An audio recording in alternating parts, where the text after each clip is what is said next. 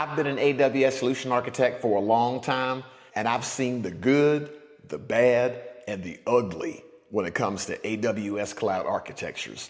In this video, I'm going to cover 5 AWS cloud architecture mistakes and how you can avoid them. Now, if you're new here, I'm Greg, creator of Thoughtful Techie Cloud, and each week I create a video to help you navigate your AWS cloud and tech journey. If you haven't already, go ahead and subscribe right now. Now, these architecture mistakes are going to be aligned to 5 different categories. That's going to be security, cost, operations, reliability, and performance. And in each of these categories, I'm going to be covering some things you may not be doing. And later in the video, I'm going to give you one place you can go to help you resolve everything. First up, we're going to cover security and some of the things you may not be doing at this level. Now, it's going to be too exhaustive to cover every single problem you may have, but this video is to just really help you brainstorm and have you take a look at maybe some of the things you haven't thought about. I'll also include some links in the description below to where you can do a deeper dive on this to continue your learning process. For security, you really need to start off at the foundational level. If you have no idea how you operate your workloads on AWS securely, then perhaps you've got your biggest problem and you need to stop right there and just park the brakes. But let's take a look at some other categories within security. Identity and access management. Do you know how you are authenticating your human and machine accounts? Do you know how you're managing your permissions for your human and your machine accounts? What about detection? How are you detecting security events and responding to those? Don't have a plan? We need to get one.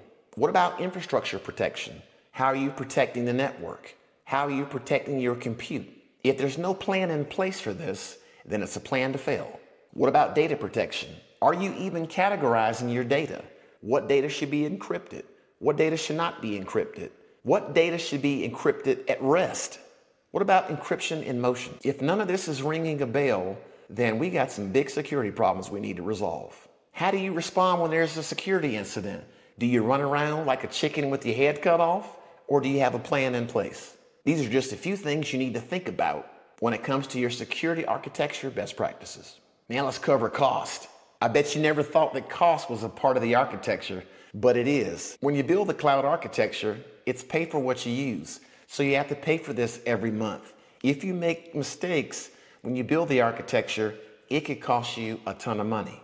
Do you have a plan in place to govern usage? Do you have any monitoring set up to even tell you how much of the cloud you're using? Or are you surprised at the end of the month with a huge AWS bill? Have you taken a look at AWS data transfer charges and taken into account how you've designed your application? Is this going to be in your favor?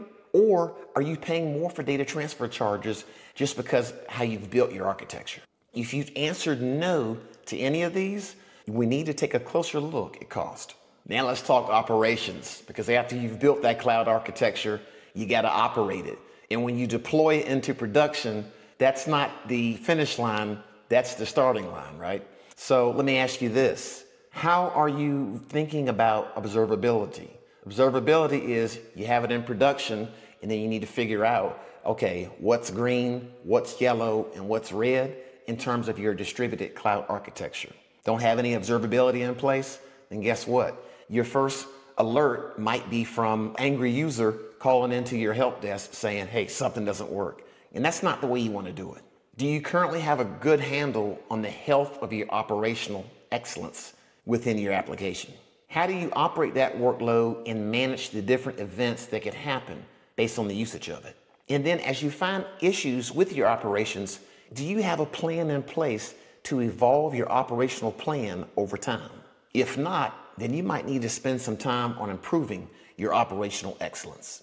Next up, reliability, everybody's favorite. So reliability is when you go use your application, it needs to work. Now, if it's on the cloud, all the underlying components and distributed architecture, even if there's some sort of issue, it needs to be built to such a way that it's reliable enough that it continues to operate.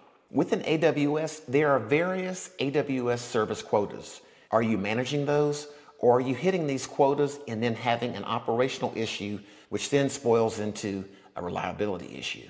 In your distributed application architecture, What if one of your underlying components fails? How does that affect the rest of your application? Is it a graceful degradation, or is it instead a catastrophic failure? In order for your application to be reliable, you need to be monitoring. Do you have the monitoring in place? If not, how can you tell if your application is reliable or not? What about changes in demand? If it's a slow day, yeah, the application may work great, but let's say marketing wants to run a sales campaign. Can your application scale up to handle that load for a promotion? Or do you incur an outage? Are you backing up your data? Are you building a multi-AZ design so that your application is highly available and fault tolerant? And do you even test to see if your application is reliable? And what if your region goes down? Do you have disaster recovery in place? If you answer no to some of these, then you need to take a look at reliability closer. In our last cloud architecture mistake, performance. Building a performant architecture on AWS is not just throwing the biggest server at the problem. It's also about being efficient with the resources to make sure you have the proper performance at the right consumption and the right cost. Do you go through a formal process for knowing how to select the right resources? Infrastructure, compute, database, networking, storage. How do you know your selections will meet the performance requirements of your application? And this applies to every AWS service that you select. Are you and your team on board to make sure your application has performance efficiency? If not, then you need to take a closer look at your performance architecture. Now, as promised, I told you I was going to provide a way for how you could avoid these issues. And that's going to be linked in the description below. It's called the AWS Well-Architected Framework. It's going to cover the best practices for security, cost, operations, reliability, and performance. I definitely recommend you to take a look at this document, as it's going to help you take the guesswork out for how to build a well-architected application on AWS in regards to those 5 areas. If you have any questions, go ahead and pop those in the comments below. Make sure you like and share the video, and I'll see you in the next video.